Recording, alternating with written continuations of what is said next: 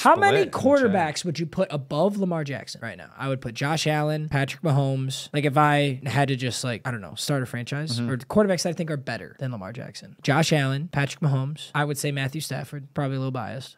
Tom Brady. Herbert? Herbert is really fucking good. Joe Burrow?